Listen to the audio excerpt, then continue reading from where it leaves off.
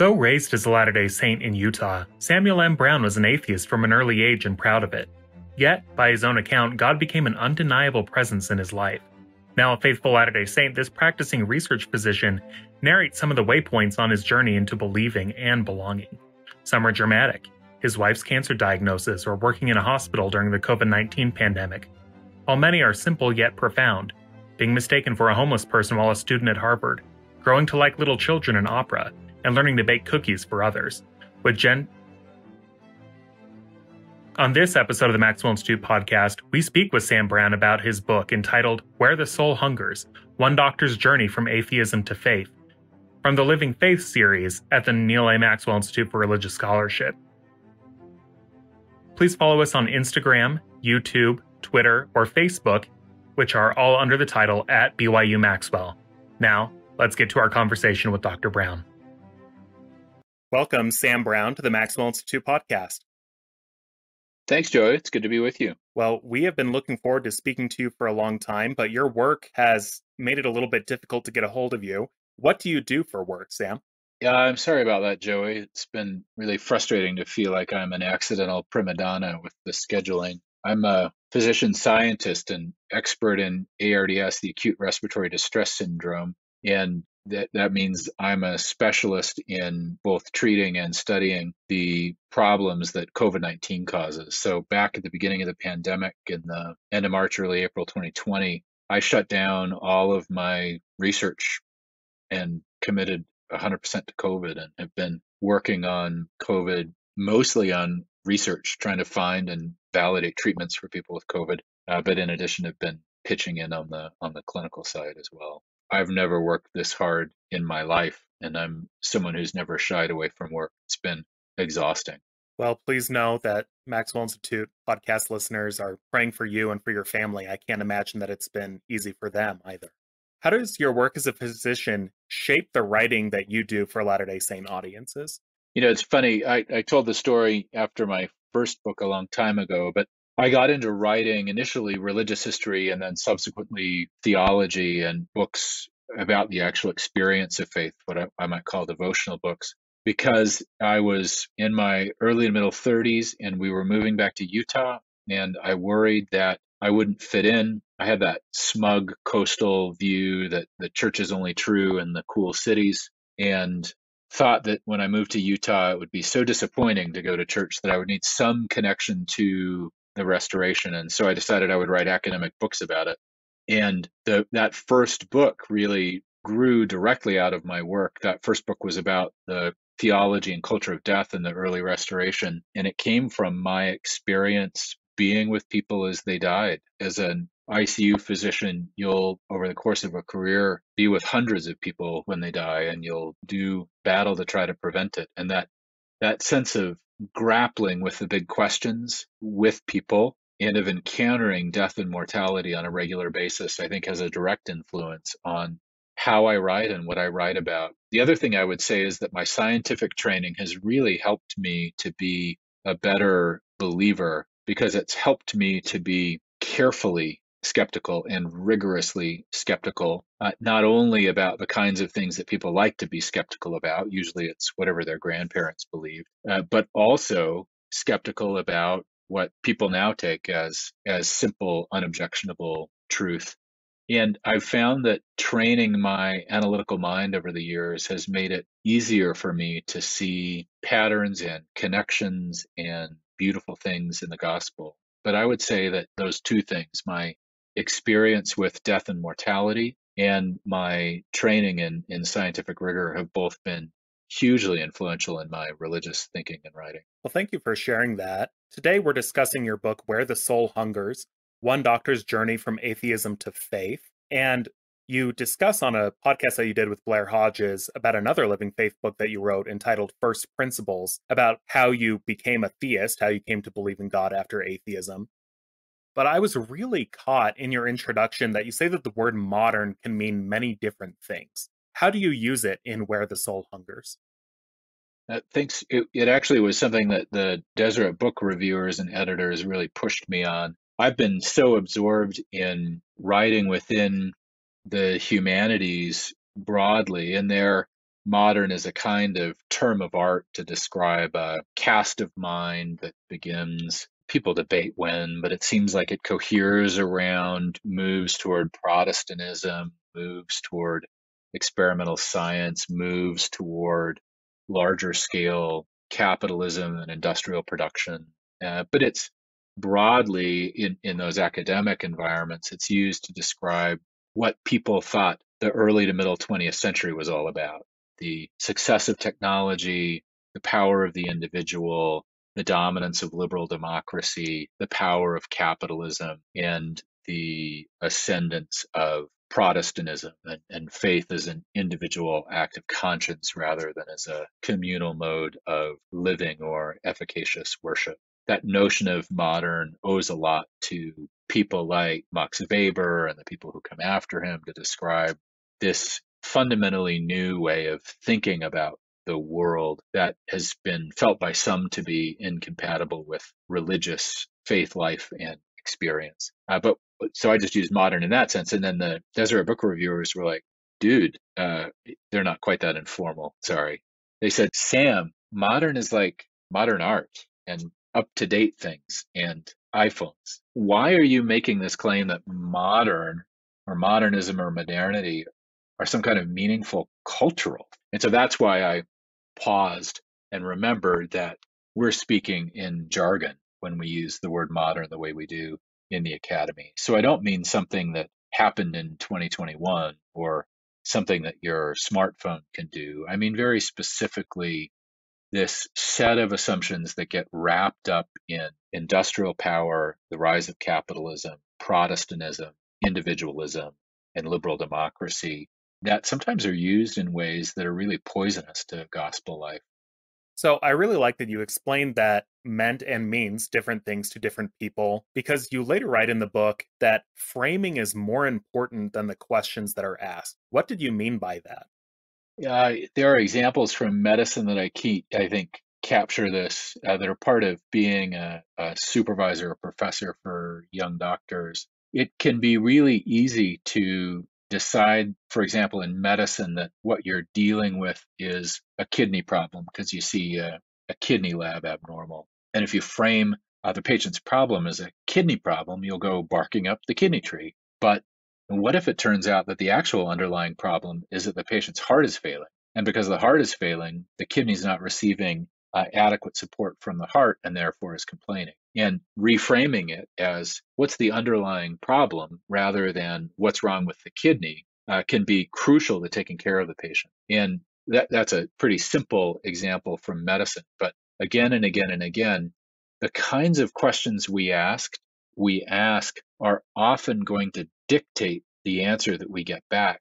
And often we're asking wrong questions, so the answer that comes back can't possibly be relevant to the underlying problems we want to solve. And the purists and the pedants will say that questions that assume their own answers are begged questions. It's not that they're questions that it's time to ask, but they're questions that assume one particular answer to them as they're asked. And it's getting at that same sort of notion that if you're not careful about the kinds of questions you ask, you're going to get accurate answers that are utterly irrelevant to the problems you're trying to solve. Another principle that you say that you live by in the book that I found really compelling is that one should never consider themselves to be the best or smartest person in the room. How did you come to make that one of your life principles, and how can we do that as individuals trying to live within a society where we care about what people think about us? For me, it really came about through training in the Harvard system.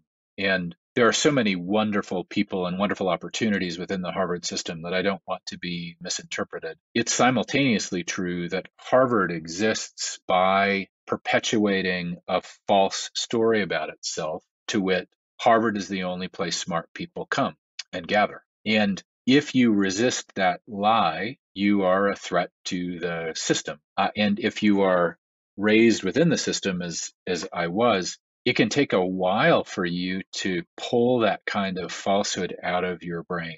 And one of the things that Harvard teaches you as maybe one of the pinnacles of the modern meritocracy is that everything a Harvard person says matters and matters more than anything anybody else has to say. And I spent about 15 years in that system, and I'm really grateful. I learned so much and had wonderful relationships with professors and other students, and had real expansion and maturation of my spirituality. Met my wife there, started my family. So I want to be very careful to not be suggesting that everyone affiliated with Harvard is somehow corrupt. And in fact, the large majority of people at Harvard are marvelous human beings.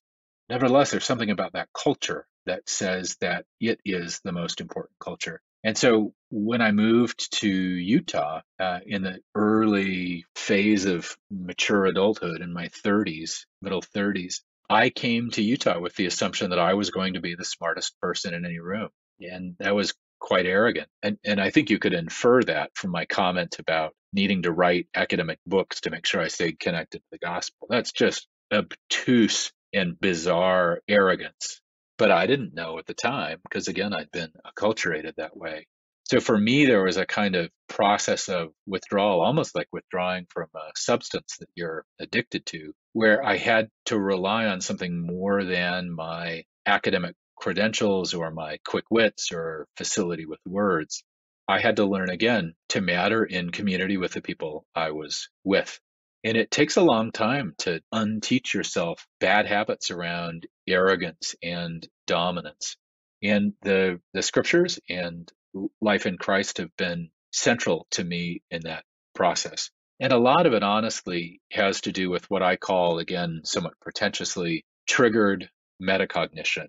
Triggered means that there's something that you create as basically an alarm clock to warn you when something's going wrong, like an early warning system, or with these new cars that know how close you're following the person in front of you. It's an alarm system. So that's the triggering.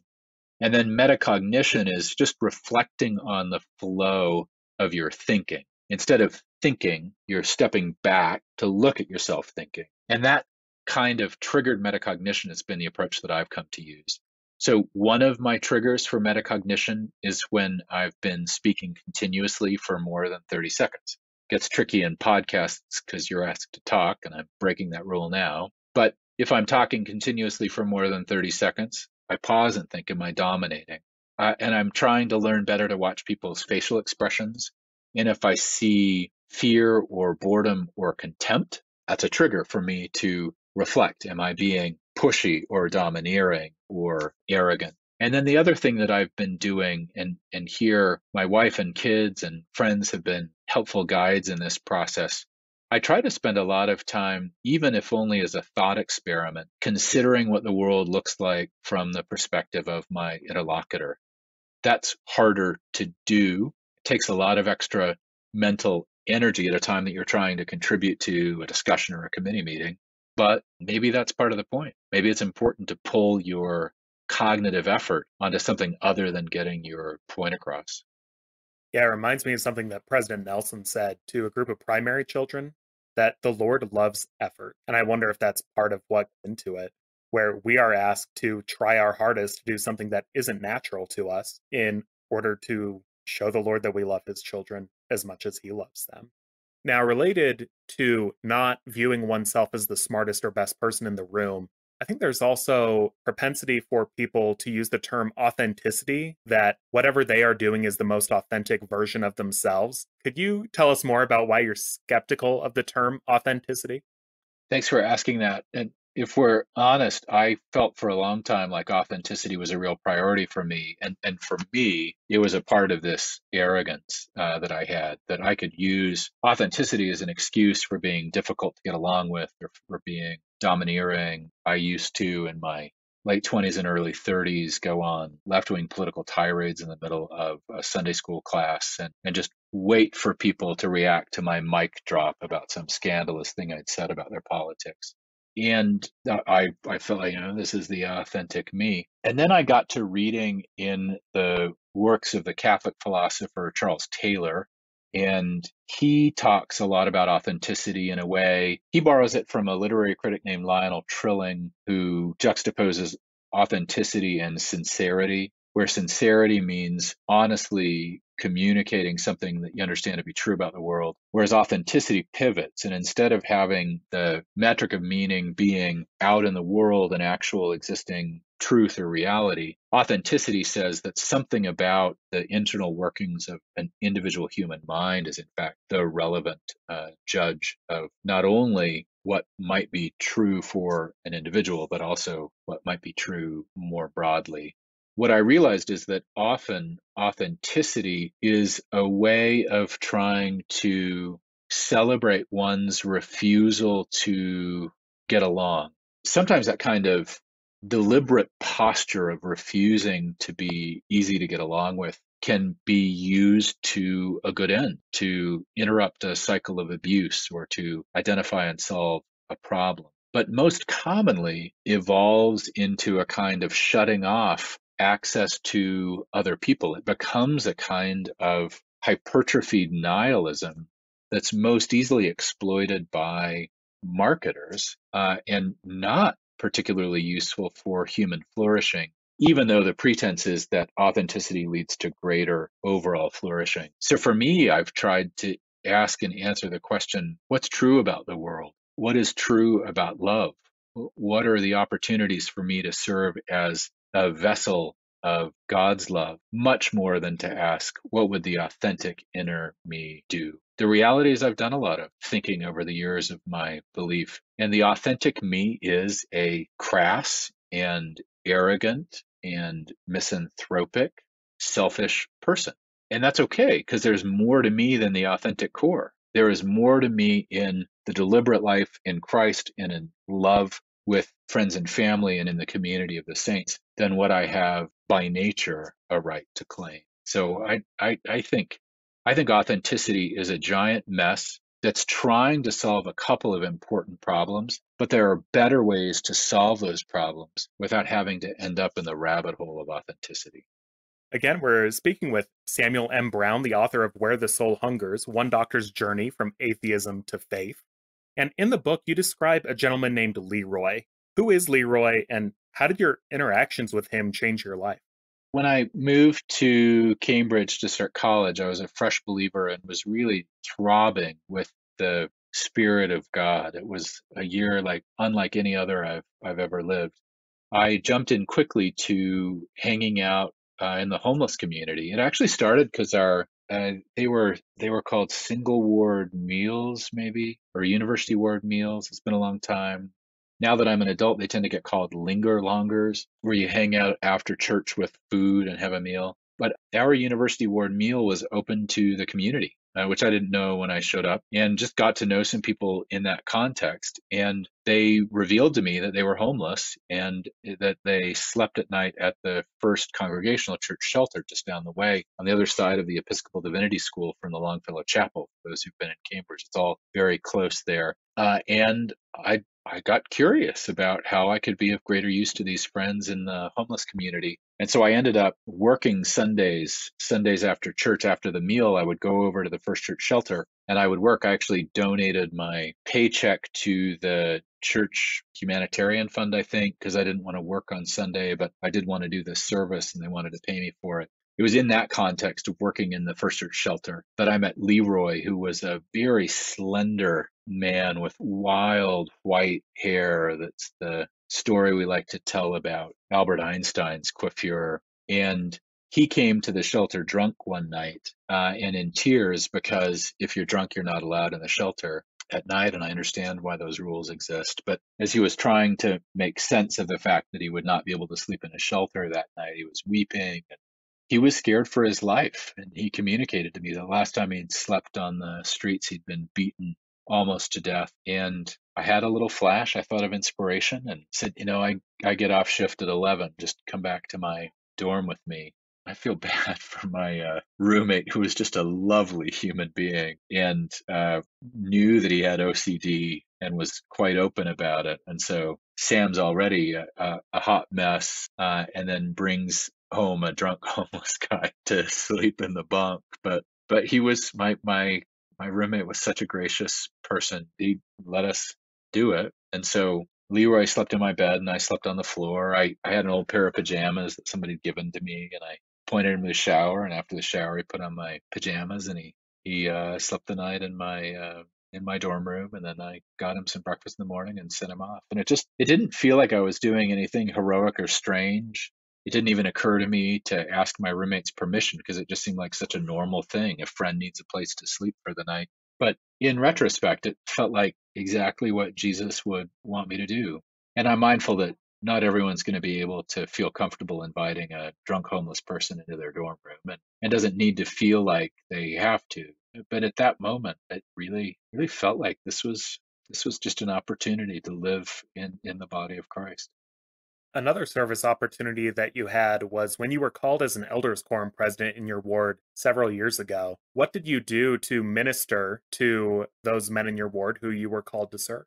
It was a tricky moment, Joey, because I've never really thought of myself, again, to this question around authenticity and authentic selves. I've never really thought of myself as being suitable for church leadership. I'm just odd, and I try hard to do the right things and to be sympathetic, but I'm just a weird guy who lives in his brain and is always thinking about 40 things simultaneously and often doesn't make sense when he talks out loud and doesn't always understand what people's needs are. So for me, for them to call me as an elders quorum president was a little disorienting. I like being a gospel doctrine teacher or somebody's assistant. I don't like being the one in charge at church. And I had to really introspect. And then my wife had taught me to cook some years prior, and I'd seen how well she baked. Baking seemed too hard for me, but I could see how well she baked, and I could sense that there was a kind of universal currency in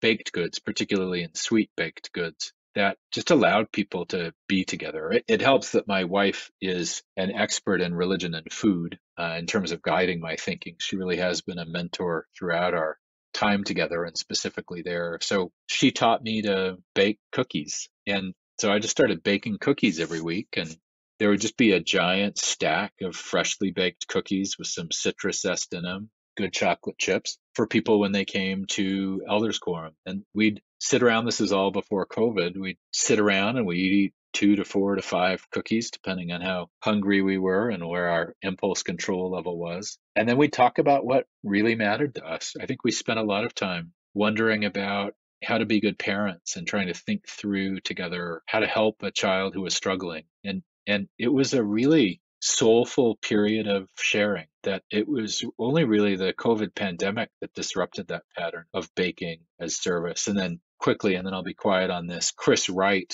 a friend of the Maxwell Institute, wrote just a luminous essay about the baking of bread and the making of tablecloths for the sacrament that was done by women and the ephemerality of that bread, but eternal nature of that sacred meal really resonated with me. And I mean no sacrilege at all when I say that I felt like those cookies really were partaking of the bread in the Last Supper. Now, in moving from chocolate chip cookies, you discuss other scents of the gospel, SCENT. How does your sense of smell connect you to your memories of religion and to people that you've practiced religion with? It's a great question, Joey. It's pretty easy to end up in that kind of medical determinism that says, well, olfaction speaks to a very ancient part of the brain and is intricately connected to the hippocampus, which I think of as almost a non sequitur in this circumstance. For me, there's something about scent that represents and is a nonverbal way of encountering the environment. I think it's intimacy with foods that we eat and with the natural world we encounter, also ties us to the people with whom we share it. And then to me, actually, and in that essay, I'm thinking in terms of the interaction of olive oil and a warm scalp.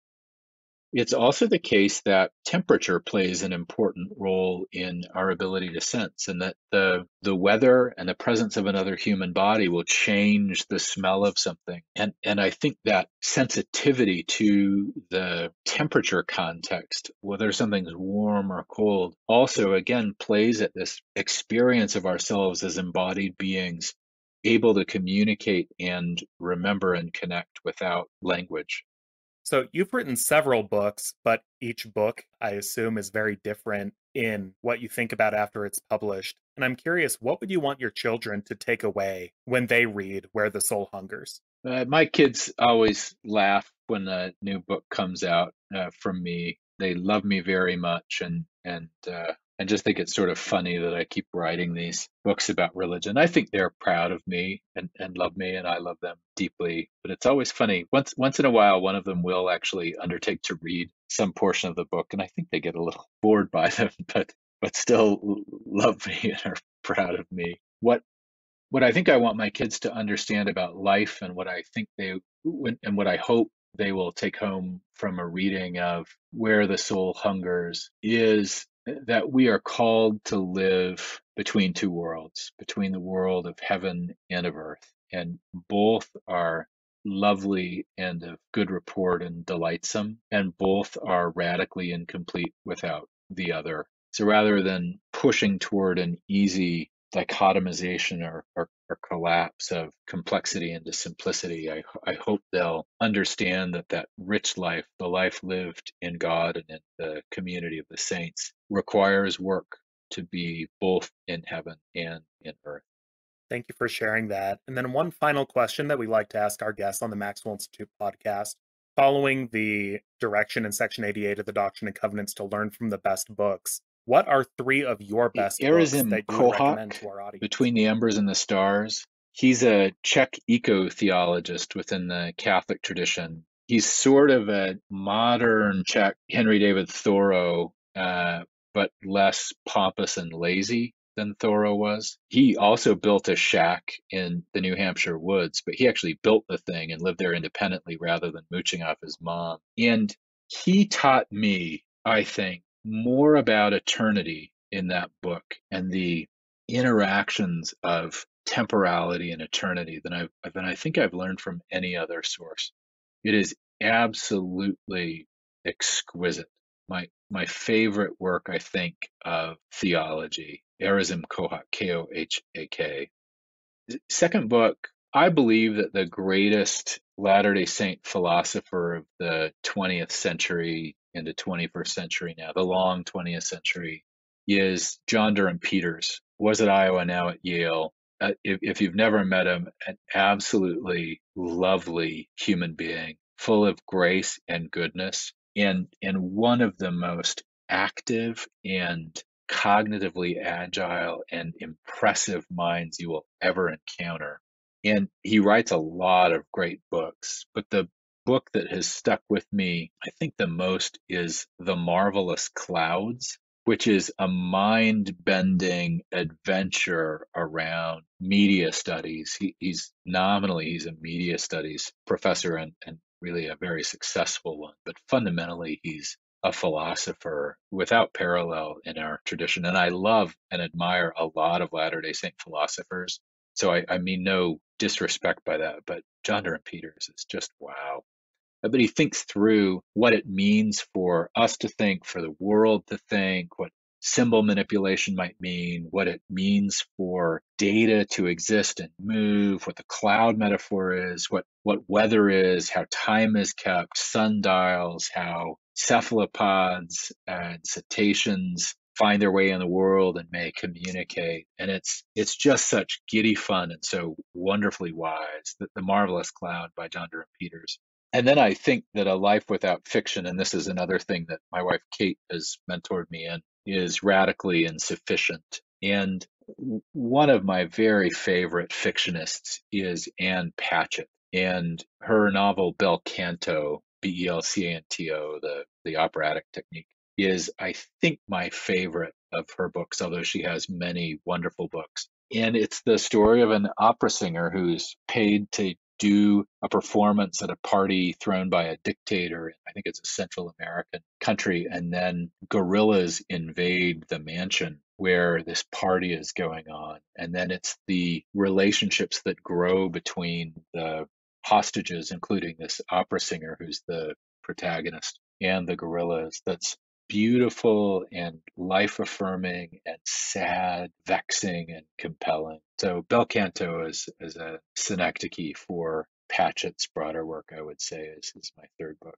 Well, Sam, thanks so much for coming by the Maxwell Institute podcast. We look forward to what you publish next, and please know that our prayers are with you and everyone working to end the pandemic, and with the families of those who are also having a difficult time because their loved ones are trying to do the right thing and make the world a better place. Thank you for listening to the Maxwell Institute podcast. Could you do us a favor and recommend this show to others? Review and rate the podcast in Apple Podcast or other podcast providers, or share the episode on social media. Thanks so much, and have a blessed week, y'all.